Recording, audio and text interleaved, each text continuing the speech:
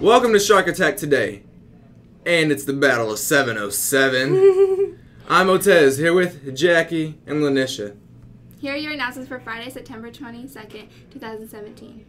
There is an SAT/ACT workshop on Friday, September 29th for students who have signed up to take either the SAT or ACT this fall, or who would like to improve their test skills. The workshop will be held during the school day and is only $20 to attend. If you're interested or have questions, please see Ms. Vargo in F220 before or after school. The deadline to sign up is Wednesday, September 27th. Students interested in joining the Interact Club, a community service-based organization with Rotary International, please meet Wednesday at 3:30 in Miss DeBach's room, C138. This is a great club to get involved in to get community service hours and possible scholarship opportunities. The next drama club meeting will be Wednesday after school until 4:30 in Miss Meyer's room.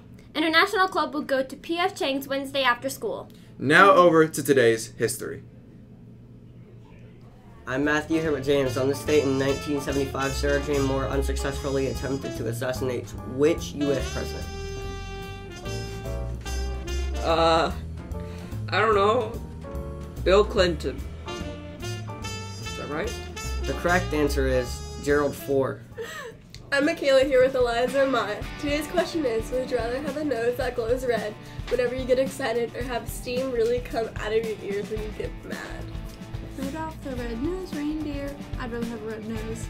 I'd rather, yeah, me too. I don't know. I get excited a lot. Have a very shiny nose. Okay, now over to today's trivia.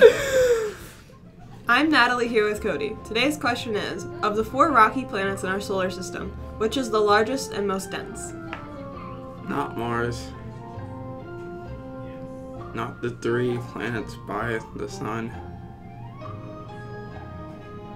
Not Jupiter. I'd have to say Earth. The correct answer is Earth. Now over to today's word. I'm Jenna here with Ryan and Wyatt. Today's word of the day is Wakamaui.